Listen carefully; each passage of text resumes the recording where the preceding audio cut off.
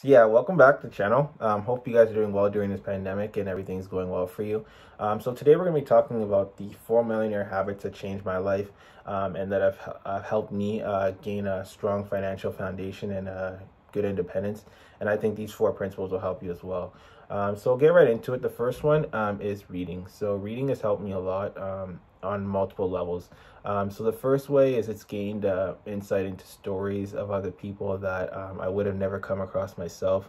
A lot of these books, such as Millionaire Fastlane, Millionaire Next Door, Richest Man in Babylon, for example, these 3 books, they've been foundational because they've opened my eyes to different stories and different paths people have taken towards wealth generation. And I think it's essential to read the stories of people who have come before you. The reason I say this is because if you can learn from who's come before you, then you're less likely to make mistakes, and you're also more quicker to get to your destination a lot faster, as opposed to doing it through trial and error essentially. So in my opinion, it's better, and also it's cheaper. Secondly, so what I mean by that is, for example, if you were to go to a financial planner in a bank, for example, or you take a course online, these courses and those planners, they're probably going to run you a pretty penny. Or even if you go to a mentor, you're probably looking into the thousands, depending on who you exactly go to. But with the book, it's a fraction of the cost, if not way less than that.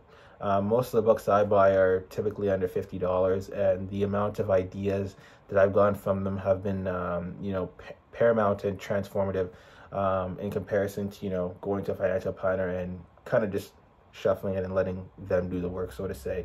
So with that being said, I think that it is a good idea. It's a good route for someone who's learning as well, because then you decide, you gain your own ideologies about things, and it's also important to think for yourself, because there's so much information out there. So the more you read, the more you'll come to your own personal conclusions, and that'll be better because you'll be essentially coming from your own mindset, as opposed to someone just telling you do this, do that, so to say.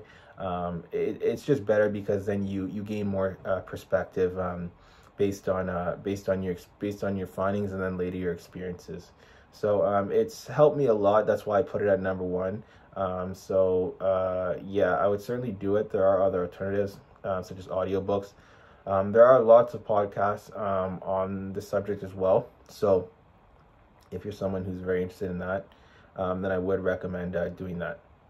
The second area that, or point I should say, is being careful of the friends you keep. So what I mean by that is it really is dependent on your financial goals, and your wealth are dependent on who you're around. So as Jim Rohn says, you are the average of the 5 closest people to you. With that being said, I do think it is important to be selective, because if you're around someone who's always spending money all the time, splurging, not really budgeting, then you're more likely to fall into that trap as well, and just not hit your goals. It's not really it's hard to pick, but it certainly is like an emotional aspect, because it might be someone that you've respected for a long time, you've been around for a long time, and your goals just don't match. So I would say that it is good to kind of slowly develop that circle, or at least have 1 or 2 people that are going to help you on this goal, because over time it will compound, and you don't want to be looking back and saying oh, I wish I would have just try to find these essential people to help. So I think it's good. It's helped me. I think it'll help you, but it is a slow process, because finding the right people is always difficult, so to say. Now the third point, which is very basic, but I think it's a lot of people forget, is not only tracking, but spending less than you save. So for me personally, on my computer, I typically have a spreadsheet, and each month I kind of just go by what I spent and how much it costs, so to say. It puts things into perspective, because I find that when you don't do this, it can get really stressful, so to say, because you don't really have an idea as towards what exactly the purchases are, and more importantly the amount, right? You always hear these videos where people say they don't look at the price tag, so to say. I find it very flawed, because if you don't know these basic things, then it's a lot easier to fall down the rabbit hole, so to say. I think it's really good to follow this principle, because it's only gonna help you long term. And also, if down the road you have like a bigger goal in mind, then it's gonna help that as well.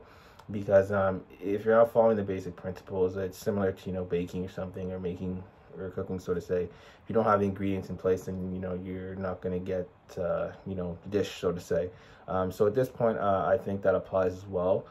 Just being mindful of it as well, because if you do, like for me, for example, when I first did the spreadsheet, it was something that it was a little bit eye-opening, and I want to say not sad, but a little bit frustrated, so to say, because when you get the first snapshot, it's an eye-opener, because you can see the categories of where you typically where your budget typically goes towards, and areas where ideally they should, such as for investing, for example, or if you have a goal in mind in the future, then the budget will be eye-opening in that regard. So it makes you be a little bit more mindful and conscious of exactly where the funds are supposed to be and where they are now. So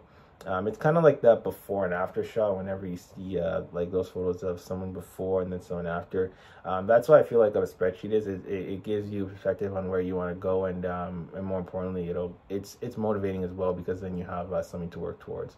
Now the next point here for me has been pretty good. It's the one I started with, and it has to do with tracking, but it's more important for me, because it's really been it's been not only motivating, but like it snowballs, so to say, and that's in conjunction with part of the last point, which is setting a goal.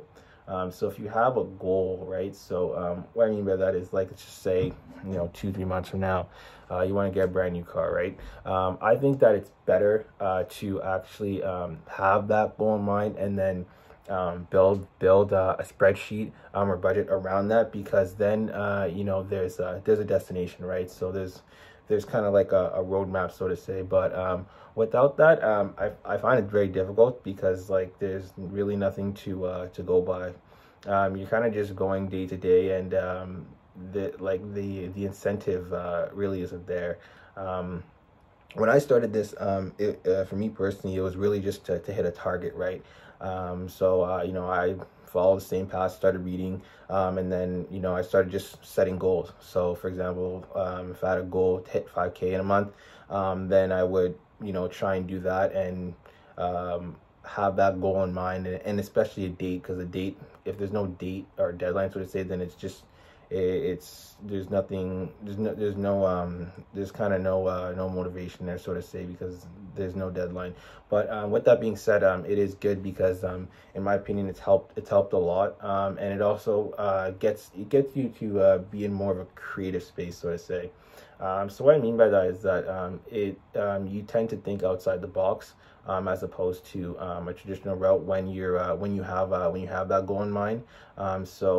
If you can, even a small one, it really helps a lot, because your focus is more laser focused, as opposed to just trivial and all over the place.